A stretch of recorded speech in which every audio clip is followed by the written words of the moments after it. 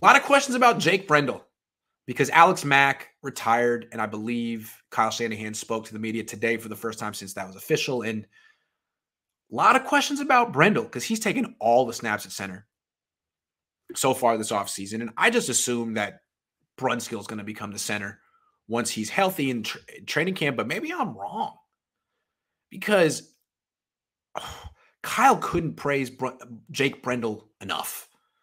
And what stuck out, the most important part of the praise is that Chris Forster, the offensive line coach, pretty much is the reason Brendel's on the team. He brought him over from Miami. So Brendel is Forster's pet project, if you will, going back years. He's been coaching Brendel for years. And he says he believes that Brendel's the truth, that Brendel's really good. Kyle Shanahan today said that Brendel has far exceeded expectations. This really, really scares me.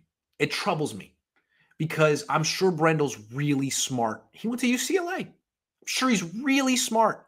He's a 29-year-old vet who went to UCLA. He's been in the offense for a few years. I'm sure he knows it inside and out. I'm sure in the meeting room, he's flawless. I'm sure in practice, he's good or good enough. He's played 6 snaps the last 3 years in real games. He started 3 games in his career. I don't care how good he is in practice. How can you just say, well, we like him? I mean, I guess the Niners are saying, well, if we're doing it with Trey Lance, why not do it at center too? Fair. Also, if Jake Brendel flops, they can always move Daniel Brunskill there. But doesn't this feel a lot like 2020 when they talked themselves into another practice? I mean, Brendel's a practice squad guy, in my opinion. I know he was on the Niners team last year, but he's a fringe practice squad guy. He's like the 53rd guy on your roster. In 2020, Weston Richburg was hurt. Ben Garland was hurt. The Niners talked themselves into Hronis Grasu, a practice squad guy, being good enough to start.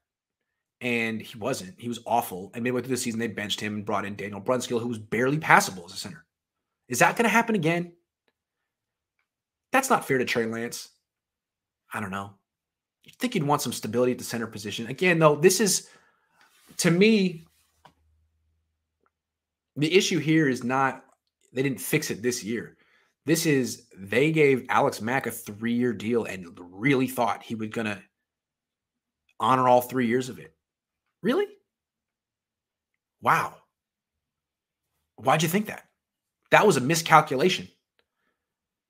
They banked on getting 3 years out of an older offensive lineman. They were wrong. Had they been more realistic and invested in someone younger last year, like a draft pick, like Creed Humphrey, like a free agent who was younger than 36, they wouldn't be in this. They wouldn't be in the Jake Brendel. They wouldn't be up there saying, yeah, Jake Brendel really has a lot of promise. They just have a good center who's still on the team. So I don't really understand what happened last year. They traded for Trey Lance. They were going to do the rebuild. They were going to do the reload. And all of a sudden, they bring in all their vets back and sign Alex Mack to a 3-year deal. And they're surprised when he retires. Wow. Anyway, I'd regret to inform you that the Niners are really serious. They're really trying to make Jake Brendel a thing. And I hate to talk, I'm not talking down on a fellow Bruin, but let's be frank here. He's not exactly a highly sought-after player in the NFL.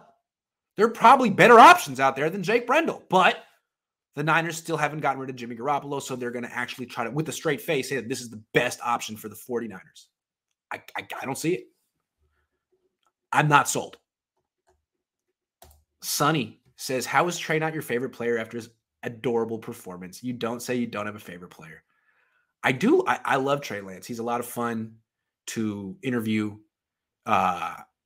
He's great. He's wonderful. Definitely among my favorite players for sure.